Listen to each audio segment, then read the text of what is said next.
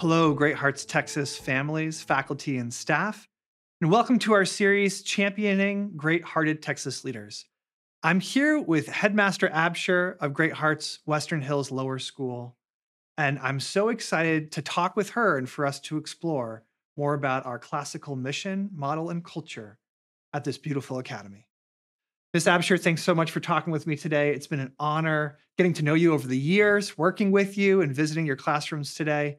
I know you've been here from the beginning of the school. Tell us a little bit about what brought you to Great Hearts and your journey here. Yeah, thanks for having me, Curtis. It's an honor to sit down and have this conversation with you. I am fortunate enough that I have been a part of the Spartan community for 6 years now. So I was an inaugural faculty and family member.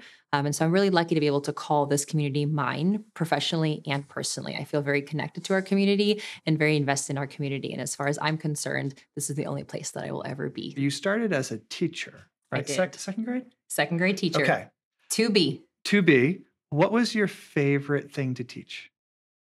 That is a difficult question. My favorite thing to teach was probably Spalding because of the routine that goes along with it. It was my old faithful. It was my reliable thing, especially as a first-year Great Hearts teacher, because it's so different from the way that you teach in other places. I would say my second favorite was science because we allow our children to explore and to really interact with our content. It really opened up my world too as a teacher of just teaching in a really intentional and meaningful way. And I was really able to do that with science. The inquiry and the delight that kids can have when you let them explore the content. Yeah. That's wonderful. Yeah. So, Ms. Absher, this goes back a little bit to our mission statement. Our mission is to cultivate the hearts and minds of students in pursuit of truth, goodness, and beauty.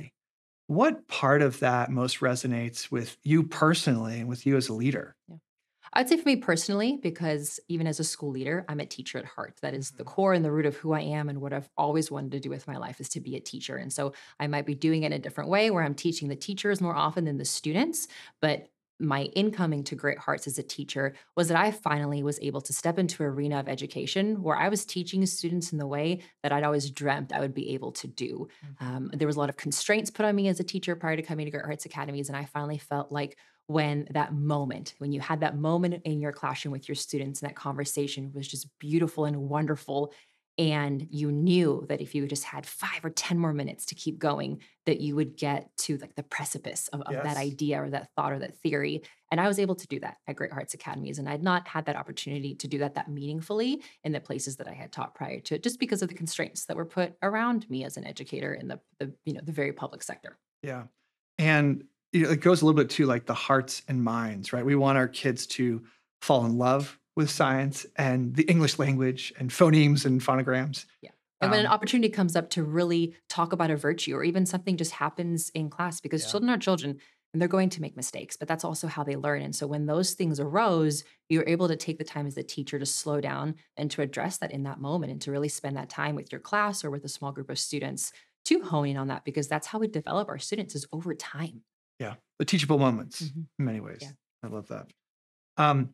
Headmaster Absher, what does it mean to be a classical school? What does that look like? How do you describe that to parents? Yeah. For me, and a lot of when I speak to parents is through personal experience. So with me having my own 2 scholars in our academy, I'm walking the walk. I'm talking the talk with my family. We cry over Spalding when we go home. There's some nights that we have our own frustrations. And so for me, as a parent, but also as an educator, it's just developing that well-rounded Renaissance man and woman. And so it's that exposure to our curriculum, but in all areas. But it's also the way in which we approach students in their unstructured time. So the way that we approach recess and PE and all the other times in the school day. So it's not just about the curriculum for me. It's about that well-rounded approach to developing a child into being an independent thinker one day, but that also could have a conversation with many different people from different backgrounds. Yeah.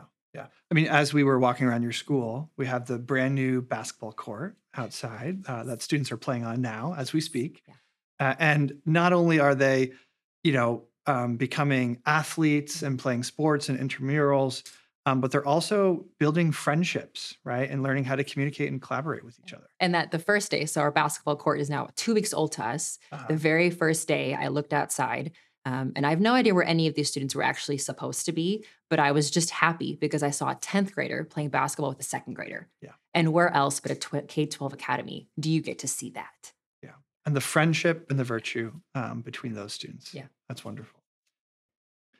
Families, faculty, and staff, thank you so much for joining me and Headmaster Absher in exploring the amazing culture, model, mission, and teachers at Great Hearts Western Hills Lower School and the thumos, the spiritedness of its culture and community.